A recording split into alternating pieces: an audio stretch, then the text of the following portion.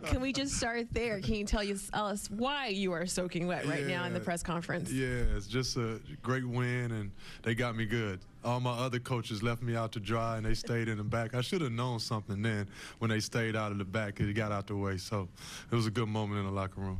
I spoke to Nick on the walk-off, and he said how much it meant to get this win for you and just as a team, how excited they were for you. Just what does it mean to have the team celebrate you like that, and then for you to get that win, to see your team play the way and with the joy that you talked about earlier? Yeah, it's phenomenal. They just kept believing. It's been a couple up and down days, unknown days, and they just stayed together. And one thing I know about this team, they love each other. And that's the only thing I want to see, because love can get through anything. So the joy and the love that they share for each other is amazing. They play for each other. They want to win for each other. And that's what we got to do. That's the way we have to play. We got to play with grit. We got to play with defense. And then we got to share the basketball. And I think we did that tonight. And we played with composure. I think we had 10 turnovers total. Against a team like that, that's really, really good. And we want to just build off that momentum. We can't celebrate too long. We got to get ready for Orlando, and we're just going to get back on a flight and get ready for them tomorrow. Coach, did you get the game ball? Yeah, I got the game ball. So where will it go? It'll go in my office first. Definitely going to touch it and put it up for my mom in heaven and my sister in heaven. I know they was watching over me in this first win, so definitely going to raise it up and toast it to them. Guys have I'm sorry. You've talked about trying to basically do simple better. Yeah.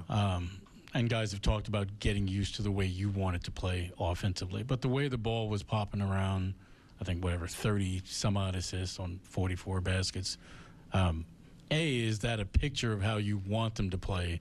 And could you see guys getting more comfortable with what it is that you wanted them to do and how they wanted to play offensively? They have a masterpiece inside, so it's just trying to bring that out each and every day.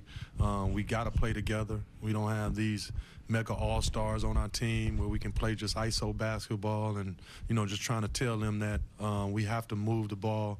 When you share the ball, you're very hard to guard. So I just try to continually say that, because if we share the ball, it's hard to stick us. We have some elite players that can get downhill, that can shoot.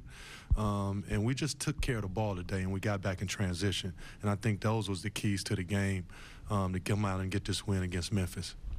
I was going to ask kind of what was the keys for you guys being able to slow them down in transition after the last two games? Making shots, that's one thing.